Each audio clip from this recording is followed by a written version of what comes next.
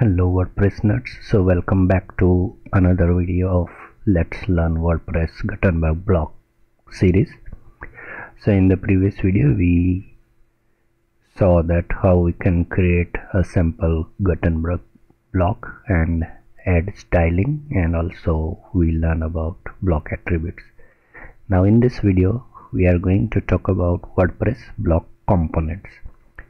So what is WordPress block component? So it is the predefined component made by WordPress which we can use in our block creation for user interaction. So let me show you what does it mean. So in previous video we added our custom block in this post, so I'm gonna edit this post.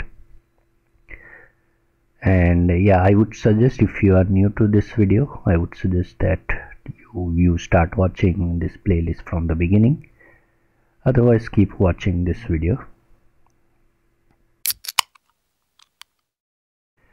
Before jumping into the code, if you are new to Gutenberg development, then I would suggest to watch or review this website called the WPcom. This has very good tips and tricks regarding Gutenberg development and Gutenberg editor. So please go and check out this site. Thank you. So let me show you what does it mean by WordPress block components. So let's edit this blog or post.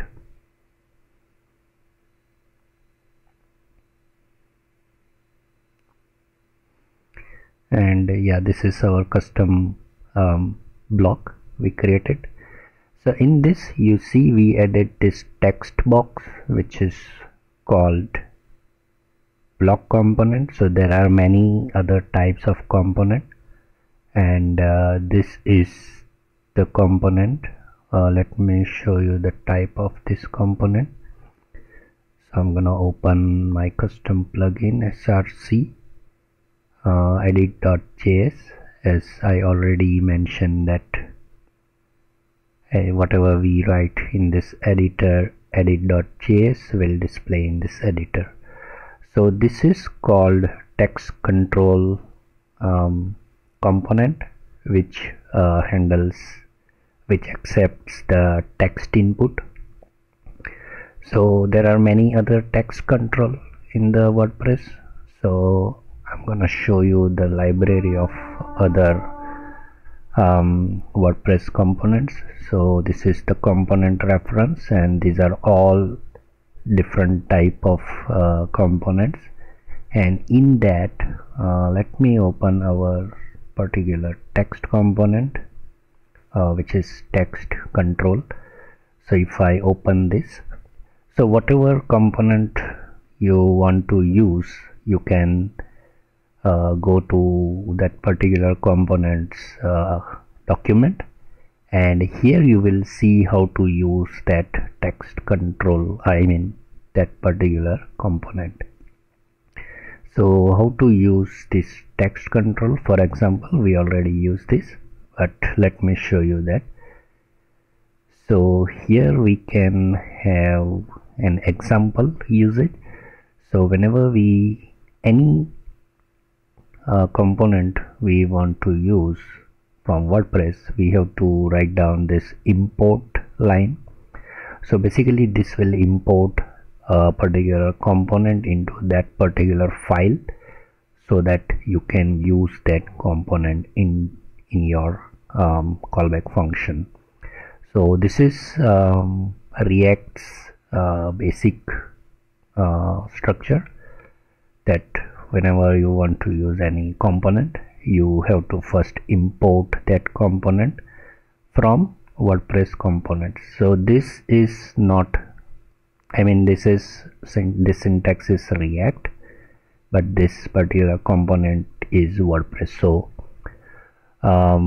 whatever component you want to use, you have to check from which library or component it is coming from, and according to that you have to write import line in your particular file. So in our case it's edit.js. So in edit.js we already have this line, import text control, and then we have options, which options we can use for that text control. So for example, in this text control we used value and on change event, but we can use label as well. So let's try to add label and see what happens when we use this. So I'm gonna use this simple label, and okay, before jumping into the browser, I'm gonna run our npm command. I forgot to run that. So I'm gonna open terminal and I will write npm start, so that our changes applies to our block. So let's wait for the script. Okay, it's successfully run, and now I'm gonna refresh our page and let's see. So let's read what is label. So if this property is added, a label will be generated using label property as the content. So we should be able to see the label over here. So as you can see, we have this label for our text field. Similarly, there will be another let's say help text. So I'm gonna add help as well. So I think you get the idea. Whatever component you want to use, you can check all the properties, available properties on that documentation. Help text goes here, and let me refresh this and let's see where it goes. So again, this is all in the editor. It won't affect on the output from the for the front side. So as you can see, help text goes here, and similarly there are many other props or properties. In short, in React it is called props, and I am assuming that that's the short form of properties. So yeah, try using props word for React. So this is the text control, and let's try to add another control component. So I'm gonna add simple. So let me try to go to the main page of component. Okay, and let me try to use simple button component. So if let's import button first. So this is the basic rule. Whatever you want to use, first you need to import that. So we already have this WordPress components. It is coming from WordPress components.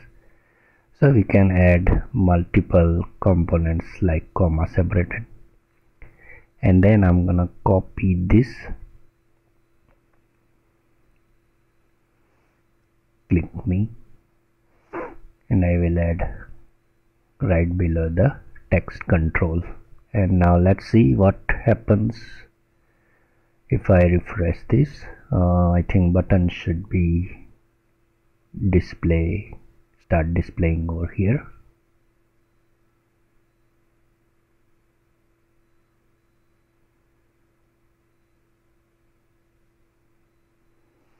So as you can see, we have this button. Okay, I forgot to remove this. So yeah, button is here.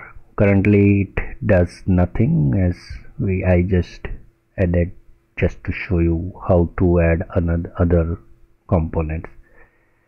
So this is the WordPress components, block components, and